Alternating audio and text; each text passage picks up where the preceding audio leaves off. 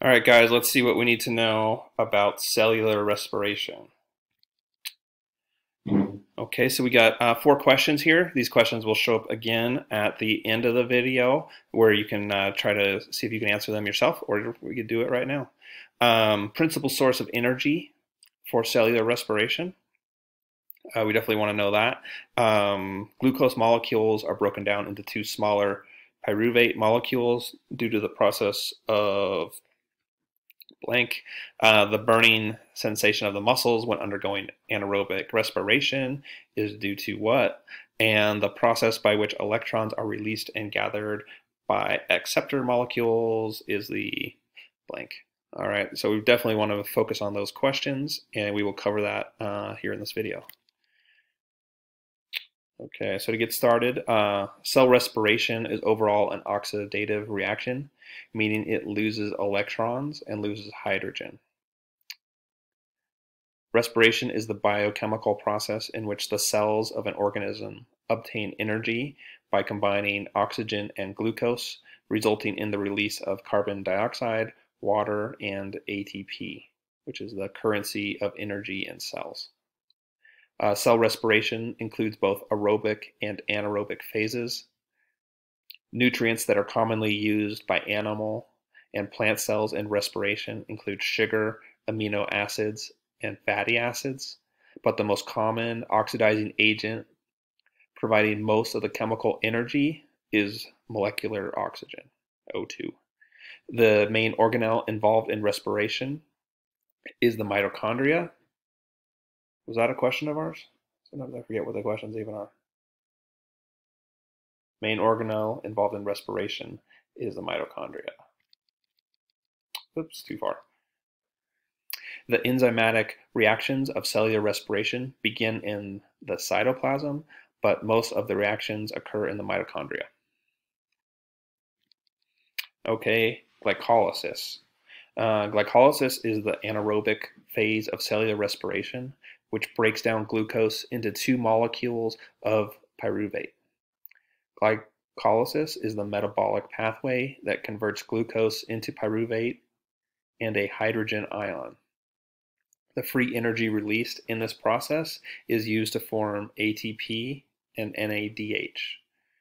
Glycolysis is a sequence of 10 enzyme catalyzed reactions. Most monosaccharides, such as fructose and galactose, can be converted to one of these intermediates.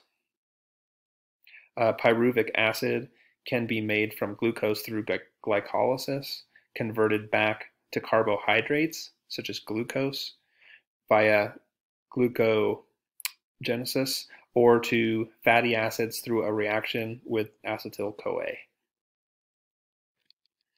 Okay, jumping to the Krebs cycle, which also can be referred to as the citric acid cycle, is a series of chemical reactions used by all aerobic organisms to release stored energy through the oxidation of acetyl-CoA derived from carbohydrates, fats, and proteins.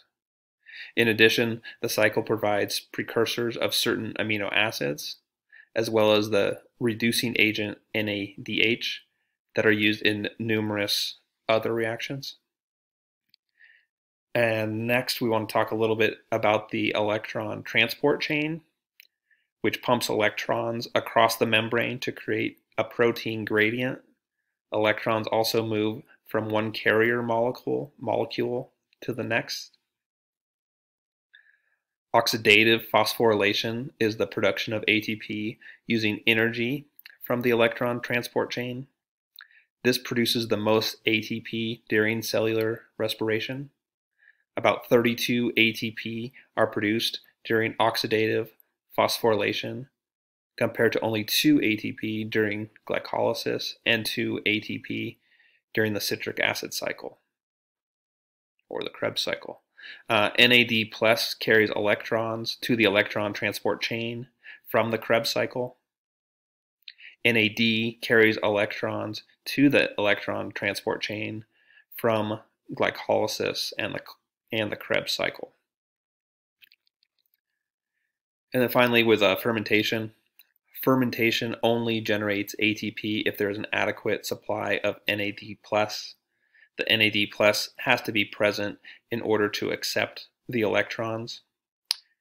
And lactic acid fermentation happens when one is undergoing exercise.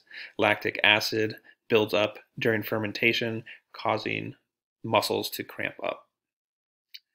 And with that, we get right back into our 4 questions. So this is a great time to hit that pause button and see how you can do on answering these questions on your own.